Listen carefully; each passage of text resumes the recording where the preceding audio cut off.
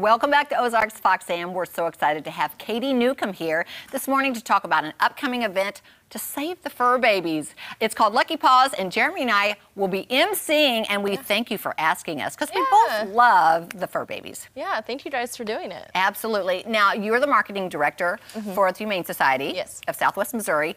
Let's talk about, I know it takes a lot of money to take care of all these animals. Are you a no-kill shelter? We are a no-kill shelter. We are actually the largest no-kill shelter for Southwest Missouri. So we could at any time have around 300 animals just in our facility. And that's not even including our fosters. So oh my goodness. It's kind of endless. If we have, endless amounts of fosters, we can take in endless amounts of animals. So you're always interested in people fostering. Oh, always. That's something you need all the time. Always. And you call that a foster fail, but I think it's a beautiful end to a story. Yeah. If somebody wants to keep that animal, that's always a great deal. Always. And we do have foster to adopts. So, that's kind of the hope for those.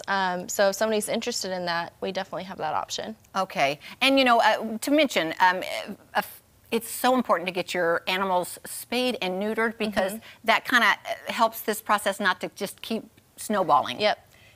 It just, it helps everything from animals that come into our shelter. They don't have to go through that process. It's stressful. Right. And then, they're ready to go home as soon as they're spayed and neutered. So, do it for us. Yes. Please help out the animals. Now, I know it takes a lot of money to keep these things going. Yeah. Now, do you do other fundraisers through the year?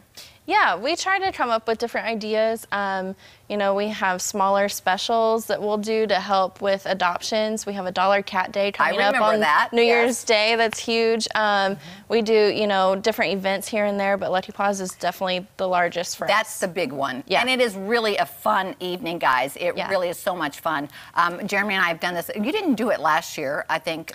I was there, yeah. Oh, okay. I was kind of behind the scenes last year. Yeah. So. But it's so much fun, and I don't really know all the plans yet for this year, but the animals are dressed up, and people there's auctions and that sort of thing. Tell us a little bit about Lucky Paws. Yeah, so whenever guests purchase their tickets, which is easy to do, you just do it on our website, it's swh.org. And whenever you purchase those tickets or a table, you just come in, we'll get you checked in really quickly, and then we'll have a long item, aisle of silent auction items and things like that. And then we'll have some music playing with, a guy named Dallas, and we're going to go inside and have live auction and all that as well. So it is a great evening, and you can get so many awesome items for a great price. Talk about some of the items that people might see there. Yeah, we actually have some trips up for auction. So there's a really cool trip to Iceland that's going to be on live auction. So I was like, man, I would love to go to Iceland. That'd be awesome. We'll have some sports memorabilia and things like that as well. So a little bit of everything, of course, some wine and things like that as well. So yeah, and some things for the animals too. Sometimes I see dog bowls and dog toys and golf trips and just so many great things, and they give you lots of good time to go through those. And like I say, you're going to get a good deal on those things. So all this money goes to help the Humane Society, and I love this event. How many animals do you bring in a year? We are on schedule to hit about 3,000 for this year alone. So, and that's just adoption. So really we're hitting about probably 4,000 or 5,000 that's actually come into our shelter. And then, some of those are still here. That's where the difference goes. So once they all get adopted, we're up there. Yeah, I know. It really takes a lot of money. What are some other services that you guys do? Yeah, we offer low-cost spay and neuter. We also offer vaccination clinics.